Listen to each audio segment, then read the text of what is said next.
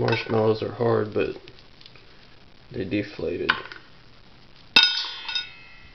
That only took like 20 seconds to get to full vacuum. Probably not even 20 seconds. 2-gallon chamber and a 3 CFM pump. I have to put a hose on this though.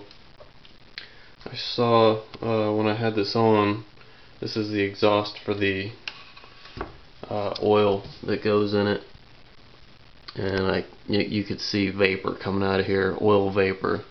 So this is a filter, but I guess it doesn't catch all of it, so you can attach a piece of tubing to this as well and exhaust it out the window or something. So I'll get a piece of tubing and do that, but other than that, it works really good.